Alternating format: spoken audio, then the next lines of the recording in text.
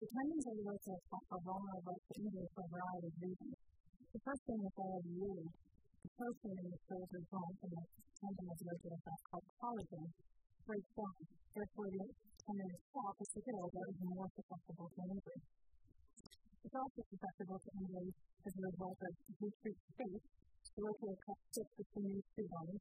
When you have decreased space, either from the or posturing where your shoulders are rolled forward, that can make the shoulder and the rotator cuff more susceptible to injury, either inflammation, tendonitis, or natural tear of the rotator cuff.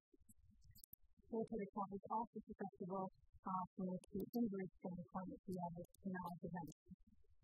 The rotator cuff injury can range from an inflammation or tendonitis of the rotator cuff, ranging from a partial tear to a full thickness tear.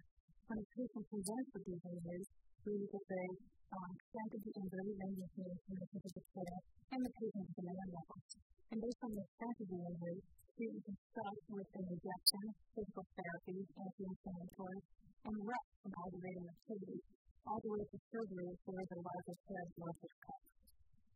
Arthroscopic surgery is where we make small incisions in the skin and use long instruments about the size of a tomato pencil that allow us to look within the joint or above the joint to fix the rotator cuff repair with the camera, and then use small instruments to help us bring the tendon back to the bone. In the case of the rotator cuff repair, we place an anchor or screw generally into the bone, and through tissue material we secure the tendon back down onto the bone where it belongs.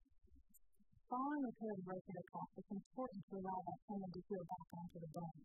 Generally, for approximately 46 weeks, the patient is placed in a sling, which allows the tendon to repair back down without increased stress across tissue. For that time period, we do generally have patients start a gentle range-of-motion program under the guidance of a physical therapist. At the end of this time in the sling, we get more aggressive range-of-motion exercises and then strengthen the program. Generally at 12 weeks, most patients are back to full activity. Overhead activities such as saving the plants are generally the last activities to be done.